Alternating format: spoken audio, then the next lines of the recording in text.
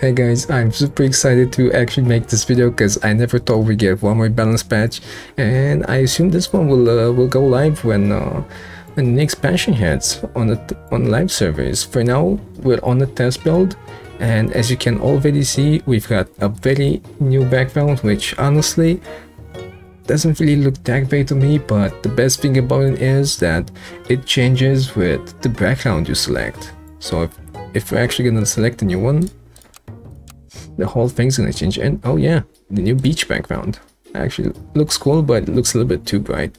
So yeah, look at that, the background changes. New cave looks amazing. New desert looks cool too. New lava cave looks awesome with some lava patches on it too. Lava mountain, some more changes in the detail below in the background. The scary forest looks very cool with these thorny vines, and the snowfield actually looks like a mountain now. They look amazing. Okay, to get to the actual patch notes, let's see what else we got.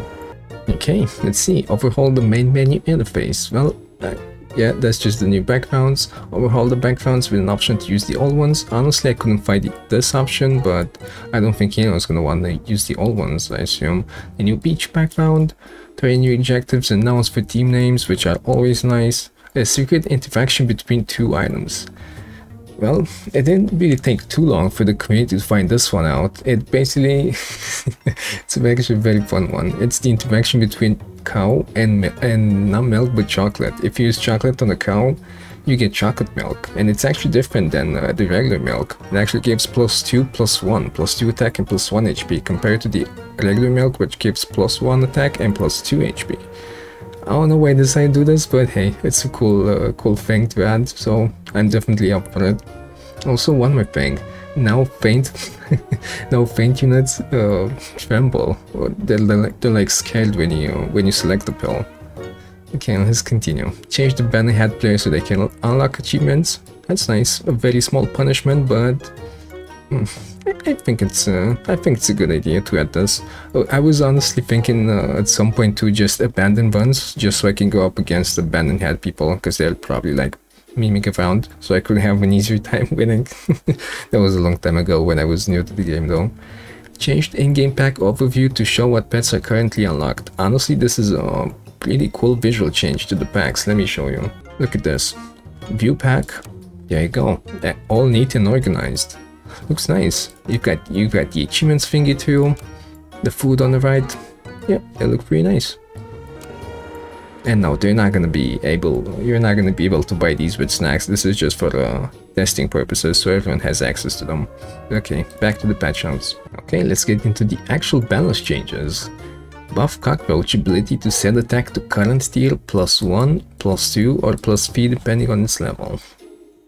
Well, this is definitely a straight up buff, because you're usually gonna have a level 2 cockroach on tier 2, like on round 3, which is tier 2, so it's gonna have 2 attack and +2. So yeah, I guess the most attack you can get on a cockroach now is tier 6 plus level 3, which would be 9 attack. Still not incredible, but I guess it makes you able to use the cockroach a little bit more if you want to. It's got good HP, and now it's a little bit more viable into mid-game, I guess. It's a cool change. The ability to give +2/+2, a strawberry change. I still don't think it's gonna be too incredible. We're still not gonna see them in the weekly pack, so this doesn't really affect a lot of people, I guess. Atlantic Puffin ability to deal 2/2 damage, so it always deals 2 damage for its strawberry friend to 1, 2, 3 random enemies. Okay, this is definitely a big buff to the Puffin, but it always deals 2 damage, which means it will probably not get kills past like around 5, 6, 7. Nice change. I guess it can pop melons and whatnot. Or peppers. Interesting change. More snipes. I guess it just sucks for the summon teams now, but not even summon teams have this low HP. Buffed eel to 5/4. Well, interesting change from 2 HP to 4 HP, I think. This is underwhelming. Basically just gave it a peach, which is still a +3 gold buff technically. But is it gonna be enough to let you get an eel to good HP before enemies destroy it? I don't know. So yeah, I don't think this makes eel usable now, but you never know. So yeah, I don't think this does. Buff polar bear ability buff to +4/+4. So from +2/+2 to +4/+4. No, from +3/3 to +4/+4. Significant buff, but still, I think it's still a little bit not enough, I guess. It's still a tier 5, you can't really free stop that late into the game unless you get, I don't know, around 9 polar bear and you get a tier 6 in the shop from one level up, and then you decide to freeze that one and you will get like +8/+8 by round 11. It's not bad, but it's definitely a little bit situational now. A fast level 2 polar bear can be incredible though. Yeah, late game rounds are very important. You can't really can't really keep your big units in the shop, honestly. But okay, I honestly would have just preferred if the polar bear would have gotten knocked down to tier 4. Maybe with a small nerf to its ability if the dev thought it would have been too much, I guess.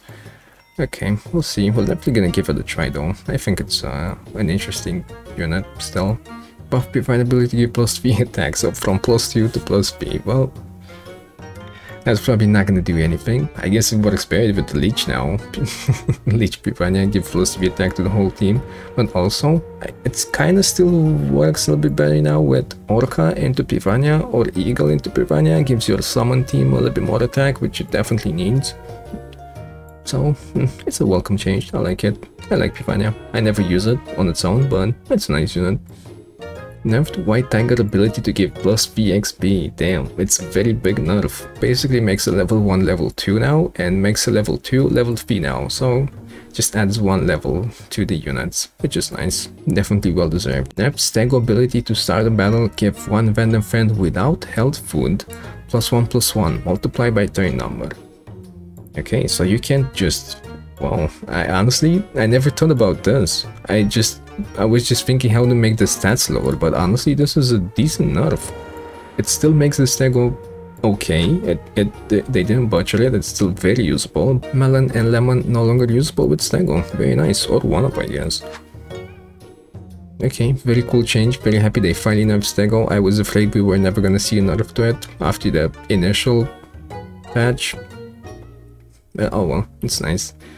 Changed Moose ability to start a battle. If this is the lowest tier pet, gain Coconut and +5 attack. Whoa, a tier 5 Moose. Whoa, what a change. Well, I'll be honest, using the shop with the Moose and just getting +5/+5 or +6/+6 buffs every round, even on 2 or 3 pets, it was a little bit crazy. It was definitely one of the best skaters in the game. I'm really happy it no longer does that, but now it gains Coconut. And except for Gorilla, this is like the 3rd unit that gains Coconut, and I guess we're probably gonna see some new ones in the new expansion pack as well. But wow, not a very easy condition, because that means you're gonna need to only have tier 5s and tier 6s. I'm not sure if you're gonna need the most to be like the only tier 5 in your team, or you can go multiple tier 5s and tier 6s, or you just need to like have one single tier 5 the most and the rest of your team tier 6. But actually that matters a lot, because it's not easy to get 4 tier 6s that will be okay too, because you can replace your team with tier 6s, but if you sell your big units to like random tier 6s with no stats and no good abilities, the Coconut and +5 attack is not gonna save you. But amazing. Honestly, I think this would have been okay even without the +5 attack. Okay, interesting. Moose is gonna be one of the best carries in the game now. Actually, late game carry. Because yeah, you do need to play to get into the deep rounds for you to be able to get only tier 5s and tier 6s to like actually work too. So yeah, interesting change. Makes this Moose a little bit more interesting, I'll be honest. And that's about it for this new patch. We've got some bug fixes, and yeah, that's about it. I feel like the patch. Very happy we actually got nerfs to these 2 units. The buffs are nothing too interesting, but these 2 nerfs are definitely welcome, and the most change, of course. Amazing patch, honestly. Not that hard, honestly. Not that hard to make these small changes that actually matter a lot.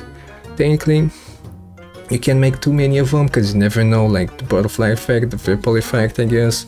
I definitely think we should get like maybe a balance patch every 2 weeks, every month. Maybe they'll actually use the feedback thingy and they'll make changes based on that every month after the vote resets. Other than that, thank you guys for tuning in. I hope you guys are excited for this as I am. I'm definitely going to be playing the test patch from now on, for at least for a couple of days, to see how these new units feel now. Also with the new backgrounds and stuff. Amazing. Okay, thank you guys for watching. Much love. Bye.